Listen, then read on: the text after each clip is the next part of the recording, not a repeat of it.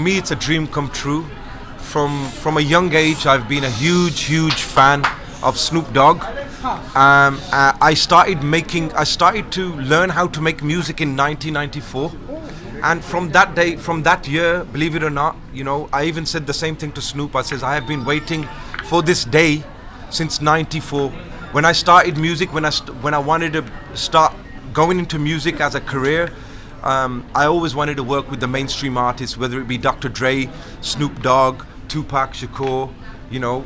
So for me, it's a dream come true. And for Zora, I mean, Okay, yeah, same. To be honest, it was always a dream for me to work with Dr. Zeus and to be a part of his album, and I'm so glad, and I feel I'm the blessed one, right, to be the first one on the first single, which is Woofer, and with Snoop Dogg, Nargis Fakhri, of course.